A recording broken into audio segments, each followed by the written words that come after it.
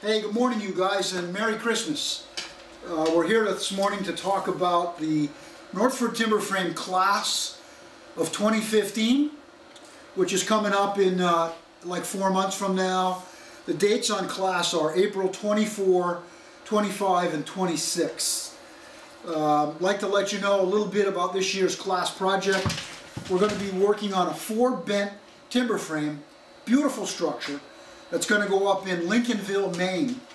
The barn raising will be in September, and if you're a member of the class of 2015 this year, you will be invited to the barn raising. Be about a 5-day process where we go up and put this 4-bent structure up. I would encourage you to take class if you have an interest in timber framing. If you've looked around at some of the other timber frame classes in New England, I think you'll find that at $295 our class is a real bargain. You're gonna learn an awful lot about timber framing in a very short period of time. You're going to have the opportunity to become a part of our group, which means that our relationship with you doesn't end when class is over. You're always invited back every summer to our workshops, to our timber frame raisings, but of course you only pay one time, and that's to come to class. So I'm standing inside of this queen bent, as we would call it. This is also for a timber frame project that's going up to Bar Harbor, Maine. This is going to be erected up in Bar Harbor, Maine in May, about mid-May. And also as a member of the class of 2015, you'll have the opportunity to actually help us raise these queen bents up, which go on the 2nd floor of a beautiful timber frame up in Bar Harbor. So I would explain to you what's really unusual and pretty cool about this whole thing is this entire queen bent, as we would call it, is cherry. So the queen posts are cherry, and the queen tie beams are cherry. This cherry actually has some pretty good figure in it too. It's in the finishing process now. It has 2 coats on it. We put 5 coats on our timber frames. And I think you'll see that these free-form cherry braces, which still have the live edge from the tree, the bark was scraped off, and these are actually hand planed with a Lie-Nielsen scrub plane. So this is a Lie-Nielsen hand scrub plane which has a convex blade in it. Instead of using a power planer on it, we'll plane it kind of at about a 45-degree angle to the grain so you don't get tear out. But the convex blade leaves a concave surface on the wood. So this will get hand rubbed with 5 coats of wipe-on polyurethane, a Minwax product. And when it oxidizes and this turns to that beautiful brownish red that cherry does, it's just a beautiful color. These are big, these are about 5 foot.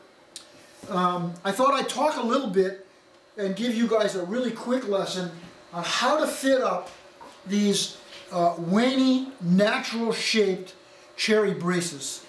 It's a process that has been, for me, over 40 years, a continuing learning process. Sometimes these things might have a twist in them. Sometimes you might actually be doing a tree branch or part of a tree branch. However, these are just flat. They were sawed with a wood miser, and they came from some cherry logs that were about 8 feet long that simply had a little curve to them. Nothing dramatic. As you can see, just about right, just about what you'd want something freeform to look like.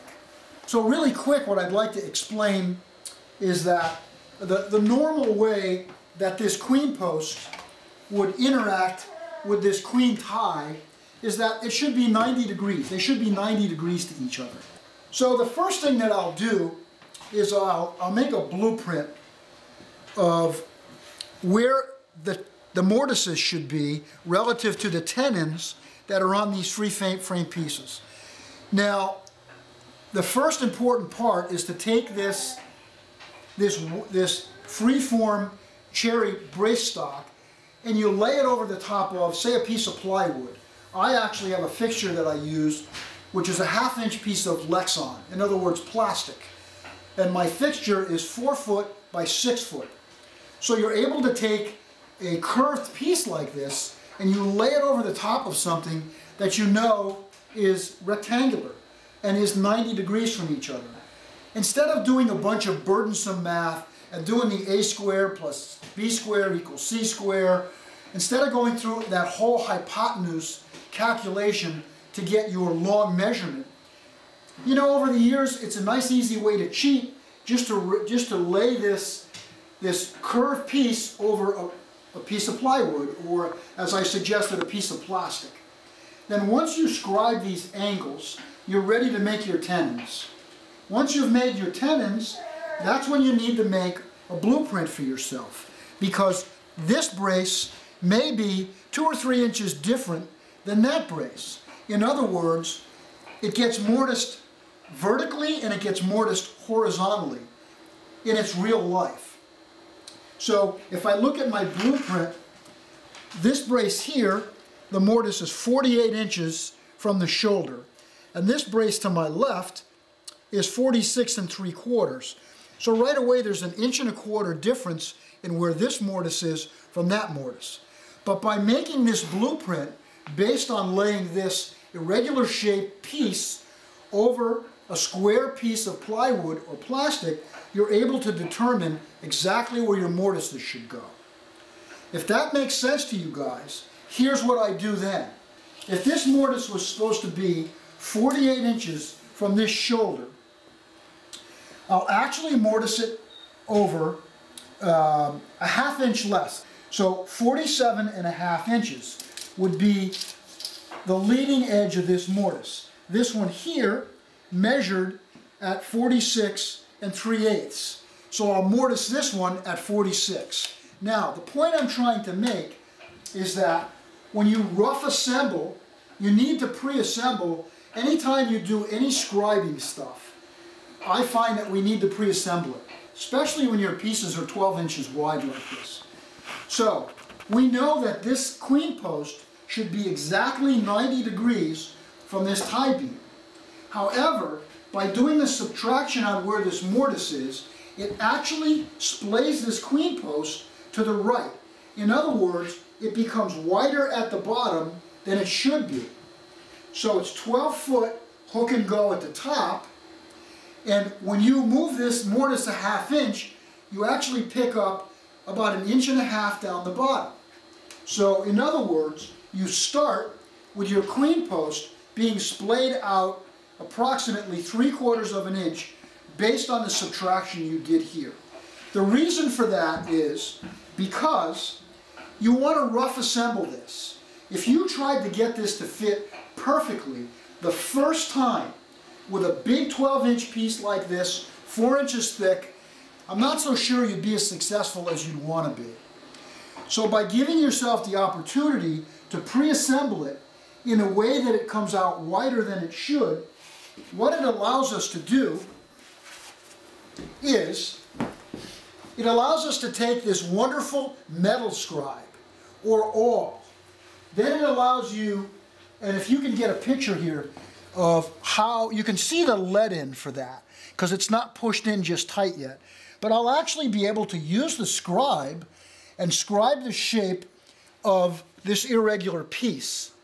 Now remember, it's too wide at the bottom. So then what I'll do is house this. I'll house this for approximately 1/4 to 3/8 inch. So now, when it's pulled together with a come along, it's going to actually go inside of it and look like it's growing out of the post. Because we're furniture makers, it's what we shoot for. You know, we shoot for making a piece like this look so abstract and at the same time look so very natural, almost as if you were creating something that Mother Nature might create to build a tree fort. What we would do is we would scribe and house for this queen post. And then we'd come over to this intersection, which I haven't done yet. I haven't housed this yet. All I've done is scribe it. And we'll scribe this.